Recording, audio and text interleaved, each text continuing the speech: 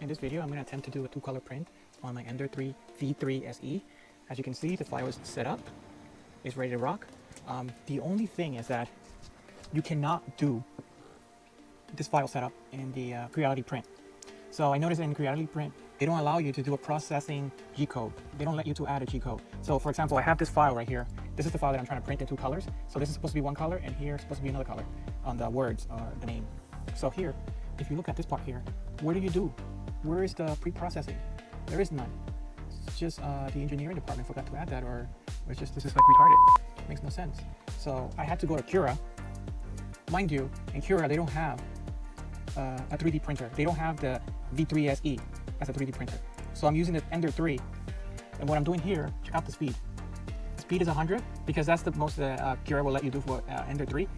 If you put more than 100 and the speed, so for example 180, it gives you this orange line, meaning it's not gonna work out. Probably it's not gonna like register it. So I've been doing, so I did my here, so I have here, if you can see that, at number 1, that's the here, when you go to extension, post-processing, modified G-code, up here.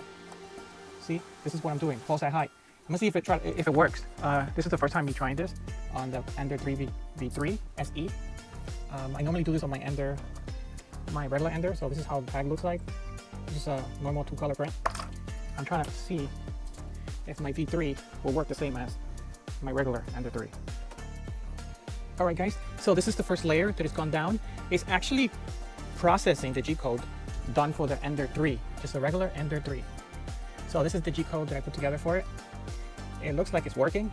I'm not sure if it's gonna like stop at height. It's gonna so let me show you my pulse at height. So when you go to extension, you go to pre-processing, modified G-code, and here you select pulse at height, and then you add script. So this is the information that I have on mine. I have it under the Marlin MO, and this is the information that I want the printer to do. So this is a shame that creality new software post-processing modified G-code. So here, look, this is what they have. Like, I don't give it. It shows you the color, the time, and here, G-code. It just shows you the G-code. You cannot modify it. Look, I've been clicking on it. It's not working. So I don't know. They need to like update this, because this is one of the reasons why I got this printer is to do multicolor prints. I was hoping to do multicolor prints. So this is the first layer. It's supposed to stop at layer 16. That's the information that I put on my G-code.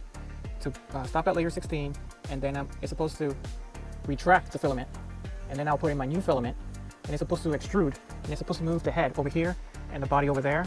I mean the y-axis over here out of the way, basically. So it's supposed to extrude about 100 to 150 millimeters of the filament, and it's supposed to purge it all out. I'm hoping it will work out for me. It is functioning properly with the G-code from the Ender 3.